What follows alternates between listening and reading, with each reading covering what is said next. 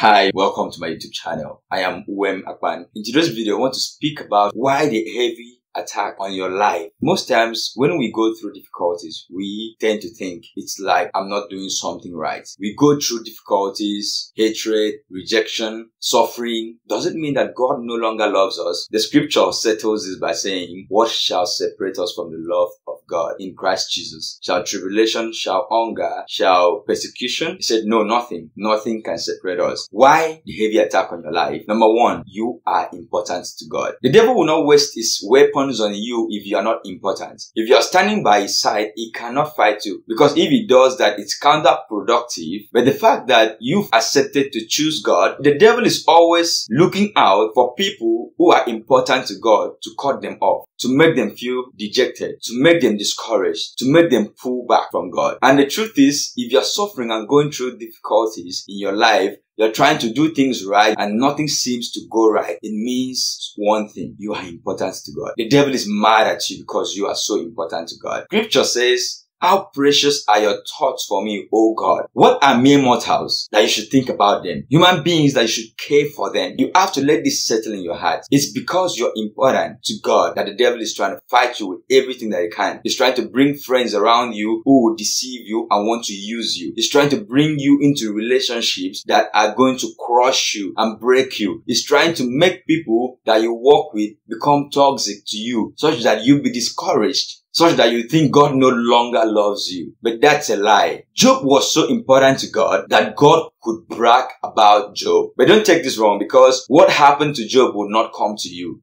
You have a mediator between you and God, the man Christ Jesus, who is speaking on your behalf, who through his finished work, you are favored. So just know that you are important to God. It's the kind of thing that will make you feel like I've been doing things right all the while, and nothing is working. So why do I keep on doing things right? He said, give up now. That was the same argument the devil took to God about Job. He said, just remove your hand from his life and he will deny you. He will curse you. It's because you are intimidating to the kingdom of darkness. It's because you are a threat to the cultural paradigms that have been in place. It's because you are a threat to the paradigms in your family that were wrong, because you are trying to make things right, because you are trying to put things in place, because in your own life, you are not trying to follow the same pattern. Number two, you feel a pull of God on your life. By the time you live life as a believer and feel a pull of God on your life that calls you to live a consecrated life, a separate life, there will always be attack. There will always be things said against you or about you that are wrong. And most times you see that there are a lot of Christians in the world today, and some of them are not trying to do things right. Some of them are just professing Christianity, but they are doing whatsoever thing they wish to do. But for you, there's this pull of God on your life that you can't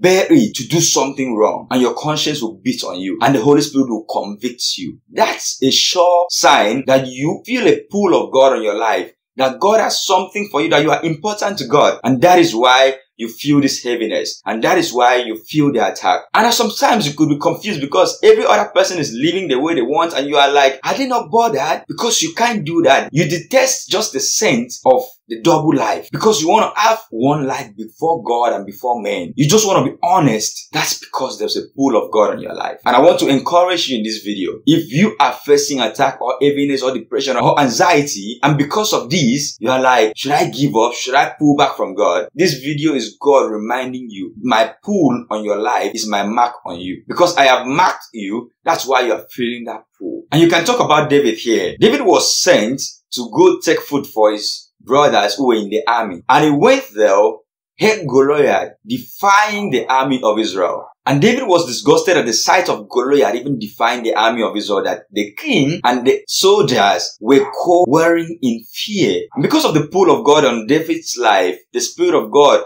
in David felt something, a holy anger. He said, for who is this pagan Philistine anyway, that is allowed to defy the armies of the living God? And David went ahead because of that pull of God, and he fought Goliath and win. There's a pull of God on your life that is calling you to live great. There's a pull of God on your life that is calling you to a separate life, a unique life. Because the Bible says you are fearfully and wonderfully made. It means you are unique. It means you're not meant to just live on the level like everybody else. The Bible says, and Daniel purposed in his heart that he will not defile himself with the king's meal. Other people that were taken with him captives from Jerusalem, they ate the meal. But Daniel alone purposed in his heart, because there's something different. Because God has marked him for something great, Daniel couldn't bear it just joining the crowd. You don't have to fit into the crowd. You don't have to join everybody else and do what they are doing. That separate life that God is calling you, that's why you're feeling the heaviness. That is why you're feeling the loneliness. Because it's kind of like a lonely road. You're feeling like, am I the only one taking this Christian thing serious? Am I the only one trying to serve God this way? Am I the only one trying to do something right? But let me shock you, because there are brothers and sisters somewhere who are also trying to do the same thing like you. Just that you guys have not met yourselves. That is why you're feeling like, I'm lonely. And you can also see in Joseph's life, when Potiphar's wife tempted Joseph, Joseph said something that marked his heart. How could I do such a wicked thing? It would be a great sin against God. Note that this is between Joseph, Potiphar, and the wife. What someone would naturally say would be, my master has been so good to me. How would I do such a thing and sin against my master? But that was not Joseph's priority. Joseph's priority was, God, how do I do such wickedness and sin against God? How do I disobey God? How do I miss my purpose? And no, I can feel the hand of God on my life. So if you have chosen a life of following God, no matter how heavy and lonely it feels, don't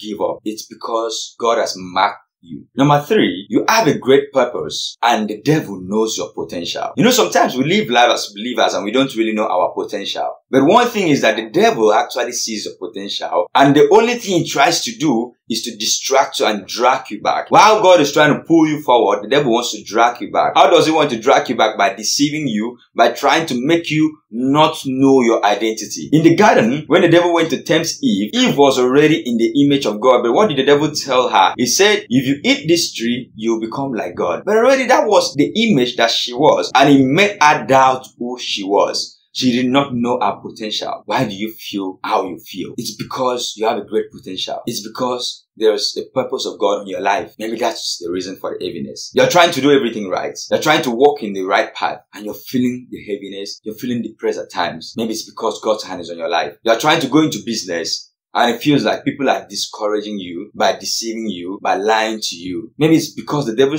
wants to drag you back. Maybe he wants you to change forms and start doing things wrong. Maybe he wants you to start treating people wrong because you've been treating them right, and then they are still hurting you. So now you want to treat them wrong. No, that's the devil. So maybe you're closing in on your breakthrough, and the devil is trying to bring all these counterfeits to you and say, try this, try that, give up, so that you would miss God and miss the purpose of God in your life. And God is calling on you today. The heavy attack on your life is not a sign of something bad. It's because there is something great that is ahead of you. And the devil is trying all he can to hinder you, to stop you from reaching that. Jesus was tempted after fasting for 40 days by the devil, and his identity was attacked. If you were to just live a normal life and just do all you wish the way you want, you don't want to be known, you don't want to do this God thing too much, the devil might not even bother you. Jesus himself was accused of using the power of Satan to cast out devils, and he said a kingdom divided against itself cannot stand. The devil can't